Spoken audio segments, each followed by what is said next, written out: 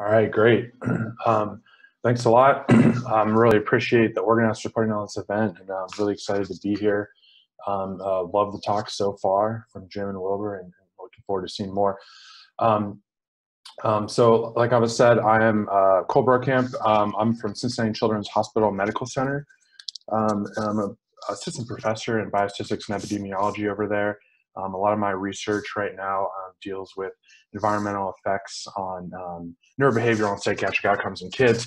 But today I'm excited to talk about some pure R stuff. So what I'm calling 3 levels of computational mobility using R. So I'm really going to talk about kind of what I think computational mobility is and talk about some examples of this. And then get into the 3 levels and kind of some high-level overview of the different types of tools that are out there and approaches that people can take to achieve this. And then I'll conclude with a little bit of discussion and some thoughts on the different levels. So I really came across the computational mobility term first by the authors of Singularity, which is a container framework that I'll mention later in the talk. But they have this great paper where they came out with Singularity in PLS1, and they said it's the ability to define, create, maintain a workflow locally while remaining confident that that workflow can be executed on different hosts. And we just heard from Wilbur the great example of pulling code from your local computer, taking it to a different computer. And so the trick with the mobility, computational mobility, is that we want to be able to capture everything that we're doing, the entire software stack. That could be the data, the code, the executables, the software libraries. Not only be able to capture that, but reliably move it from system to system. So that includes not only physically moving the files, but actually installing those packages and making sure that they're available and it works the same as it did when it was on your computer. And so what does this mean for our users, us as our users? So really, what really comes to mind for me is versions of R packages, versions of system dependencies, different data you might be using or input files to your code, and then R itself. I think we all know or have experienced, different versions of packages or system dependencies can give us different results using the same code. And so, in any field, not just let alone science, it's important to be able to kind of reproduce your code and have it work in other places the same as it does on your own machine. And so computational mobility and reproducibility, really go hand in hand. I almost consider computational mobility, a superset of reproducibility, because you have to be able to move that, capture it, but then rerun it other places. And so a lot of the techniques and the 3 levels I'm going to talk about today are applicable for scientific reproducibility, but they really go beyond that into anywhere where you want security and consistency with your code. When I first heard the term computational mobility, I thought it seemed like kind of an esoteric thing, but the more I got to thinking about these examples of when I'm going to be moving code from my computer to somewhere else, I realized that's a pretty common issue. So my first example here would be, if I'm running a code and I realize I don't have enough RAM on my computer and I want to use the Ohio Supercomputing Center, I'd call up Wilbur, get an account. And so my first, thing would be, how am I going to move my code and get all the same packages and the same versions, everything there, so it'll run the same on the cluster as it does on my local computer. Another example could be sending a project to a collaborator. This could be, just emailing a zip file of code, or it could be on GitHub. When 2 people are working on the same R project, how are you able to actually ensure that you're using the same package libraries, so when you work on that code, you'll get the same results and not have to waste time figuring out why the code isn't producing the same results on 2 different machines. Deploying a Shiny application. I know we have a couple of Shiny relevant talks today, but obviously, I think a lot of the container technologies were first created for deploying applications. So Shiny is a big one. When we create a Shiny application on our own computer, we want to make sure that it works the same, obviously. It doesn't change when users are using those applications. Deploying R code to a continuous integration server, or any type of server. A lot of times we'll use API, use the Plumber package in R to be able to serve our prediction models inside data pipelines in our organizations. So that's obviously a big one. The other one is, a favorite of mine for science, which is running a project that contains code written several years ago with an older version of R. So I think, most people have probably had the experience where they try to dig up an old package an old project, and then they need to install this older package to get it to run. And it becomes an issue getting something to rerun, whether that's revisiting a project or updating some results. And then the extension of that is to create a research compendium to ensure the reproducibility of your project. So this kind of is a little bit more related to scientific approaches, but excuse me, really creating a whole compendium so that someone can reproduce your results, your scientific paper, given your input data, and then to make that code available for others to play around with and use. And then finally, if you want to put your R project into a Docker or Singularity container, so you'll see, I'll talk about those as one of the levels, but we can also use some of these other tools to help us facilitate that translation. Okay, so jumping in to the 3 levels. So the first level, I would consider using static package repositories. When we install R packages inside R into our library, the code is downloaded from some online repository to get those. And if we use CRAN, or the default repository installing R packages, will always install the latest package version, which is a good thing. But there are times where we want to ensure that the same package version gets installed every time. And so the RStudio Package Manager, the Microsoft Revolution Analytics, MRAN Time Machine are both repositories that take static snapshots of CRAN on certain days. And so the way you would implement this in R is through setting your repos option to change your repository. And you can see here at the bottom, there's a little code snippet where you would insert a date. And so basically the idea is if you could, you installed your packages from CRAN on that given date, and then a year or 2 later, or you send it over to someone else, they will set that same repository and will result with all the same packages there. And there's also kind of an extension here where you can kind of make your own repository. I know a lot of scientific companies and startups do this, so where they have a centralized repository where they control the versions, so everyone is installing them will be on the same versions. It can be really interoperable. And so the major advantage is, package installations will always use the same versions, and this is great. This is exactly what we want. It doesn't really require a lot of any extra helper tools or infrastructure or R packages, and it's really low implementation overhead. It's just one thing, but it is maybe a disadvantage. So we have to rely on a user to set that repository themselves. And including that in your script and reinstalling the packages sometimes can interfere with other project libraries. So if you have 2 different R projects on your computer, and one of them you want to install an older version of a package, that could impact the functionality of a different R package on that same computer if you're using kind of the standard setup with a shared library across all R projects. I have here that only CRAN packages are supported. I know that's no longer true with RStudio Package Manager, but that is a limitation with MRAN. And then perhaps one of the biggest things is, because we can simplify this all down to one date, that's a great advantage to be able just to specify a date. But on the flip side, that means that all of our package versions have to be on CRAN on that same date. So we're going to kind of pick that snapshot date and use that. And there are workarounds to use different MRAN snapshots for different package installations. But I think if you're getting there, you might want to think about going up to level 2 or 3. And then the big one is, it doesn't track system dependencies or versions of R itself. So, it might be unlikely, but it is possible that R will have different behavior depending on different versions of R itself. And then if you're using a lot of system dependencies, myself, I do a lot of geospatial work, and so I'm relying on geospatial system libraries that change. The Proj4 update recently is a great example of how you're going to get unexpected behavior without changing an R package version, but just by changing the underlying system dependency. So the level 1 would not, fix that problem.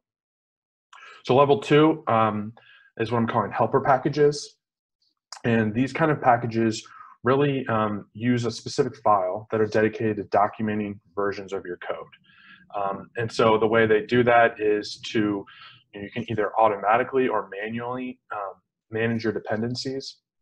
And so I have 2 packages here. The R environment package from RStudio, I highly recommend it. I've kind of ended up, using that and superseding my own package that was called dep in my own workflow. So both of these packages can scan through your code, look for calls of library, calling out specific functions, different things you want to import, and will identify the packages that are needed. And then they'll peek into your library and see what version you have installed, and then completely document that. And so our studio, or our environment, uses this through an our environment lock file, and you can use our environment snapshot and restore to snapshot the packages that were required to run your code and you have installed in your library. And then once you move that lock file over to another machine, you can simply run restore, and it will reinstall all of those packages with the exact same versions. The same thing goes for the dep package. It uses a description file. We're probably familiar with those, uses the Debian control format, but is in R packages. And so I think a lot of us, when we write R packages now, you might see we require or import this package and it must be at least this version. So we can simply tailor that to say it must be identical to this version. There's similar functions here where you can call depends and deploy to automatically pick those up. And then one of the key advantages is that it uses a private library specific to your R project.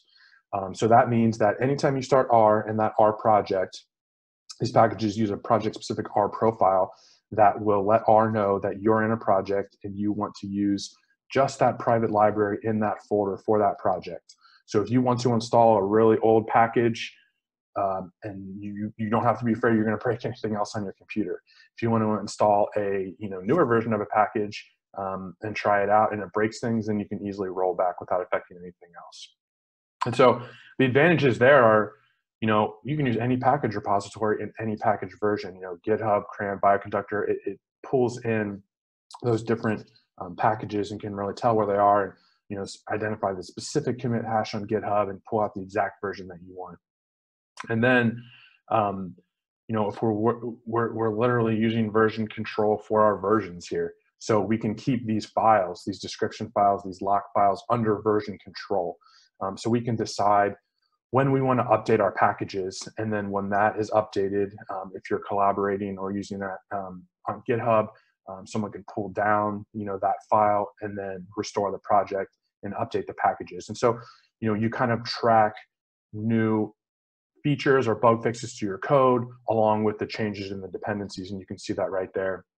And that makes it easy to get blame or look and see where maybe updating the dependency might have broken your process. And then, like I said, using a private library really isolates your R project from other things.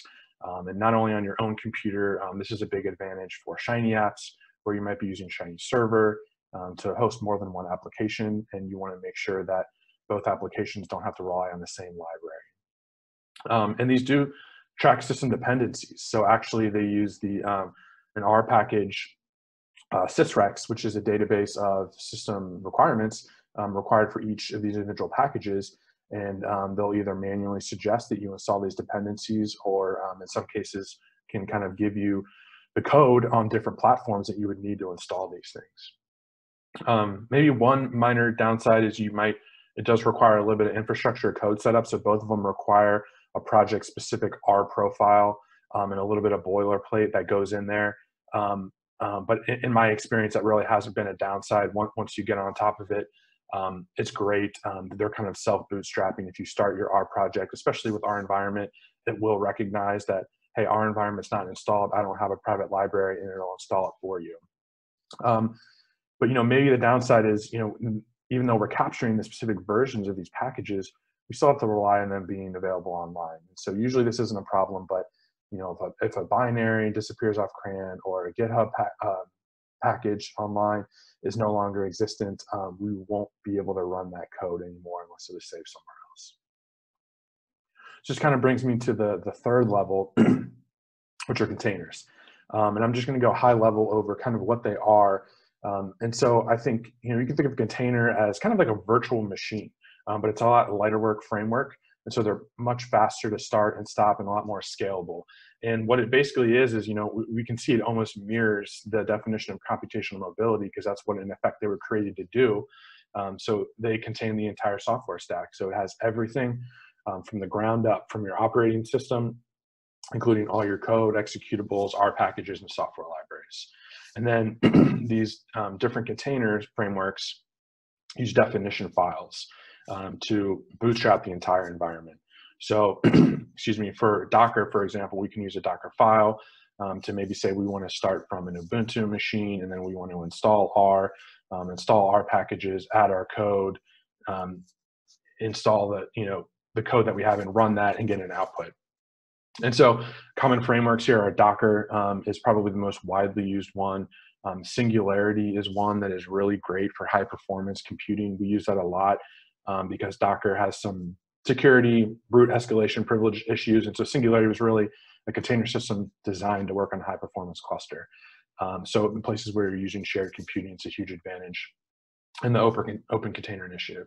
And then there are several, I'm not going to get into it here, but several R packages for auto-generating these Docker files, Singularity files, for creating and running containers and managing Docker. There really is a big ecosystem out there. And so, the advantage of is you have a complete isolation from your operating system. It really is guaranteed to run anywhere at the same. And if you have the entire image, the large image that you create, the container, you don't have internet required to restore your environment. You can just be up and running. And you can use this for long-term archival storage of your projects. And it being a single file, it's a little bit easier to move between systems. The big downside is it does require this container software on your host. That's been the biggest hurdle for getting other users to adopt this, especially within scientific communities. A lot of people were maybe novice R users might get a little finicky when you start telling them how to go into early startup mode and BIOS settings and change their virtualization permissions. And it really is a little bit more development effort. I mean, you have to work on your definition file, test that, run that, and maintain that at the same time. And they can be relatively large file size. You can combat that by using the definition file to simply rebuild your container. But again, you might run into the same problems whereby if you're not specifying the package dependencies in there, you could end up with a different container. So just to wrap up here, what is the best approach? And I don't know if there is a single best approach. I think some of the considerations would be the types of R packages that you need to document. Are you using GitHub packages? Are you using development versions of several packages, older versions of CRAN packages? And how much of an impact would a wrong package version have on your project?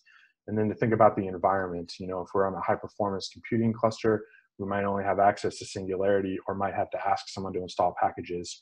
Or the collaborator you're sending it to, are they familiar and confident in being able to use container frameworks or these helper packages?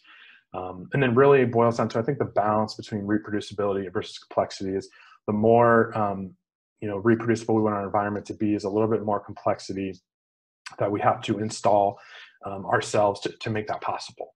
And then, like I said before, so these levels are not, just three choices. They can work together and separately. So we can use a container and use an MRAN snapshot date, or we could use the R environment package to install our package. But lastly, you want to make sure that the framework you're using and the tools you're using are stable and sustainable, so you can ensure that your science and your code really is reproducible in the long term. So I will stop right there, and I would love to take any questions. Thanks, everybody, for your time. Awesome. Excellent job, Cole. We really appreciate that. And I love it's kind of, larger software engineering approach to, making R scalable and, making it fit whatever kind of needs you have. I do want to just quickly say that the morning break does start right now. So if anyone really needs to jump off, go ahead. But I do want to give Cole a chance to answer these questions. So if you want to stick around and listen to them, that'd be awesome too. So the first question here is asking about if you believe that the tidyverse is making mobility a bit more challenging. I wouldn't necessarily agree with that. One of the early issues that I found is a lot of times when I, fire up my first R project, I do a library tidyverse, right? And we go in. But what I found is that, later we'll go in and we'll pick through which tidyverse, dependencies we actually need. And so that's actually a problem that would be great to automate, is to, when we want to pull out tidyverse, because we're only using dplyr and tidyr, I think that would be great. Especially now with the binaries that are available through the RStudio package manager through Linux, it has improved the build times for our containers an order of magnitude. So, I think verse packages, and it's not just tidyverse, a lot of different verse packages out there that will install other packages. As long as you get at the underlying code and what you need, I don't think it's a huge barrier.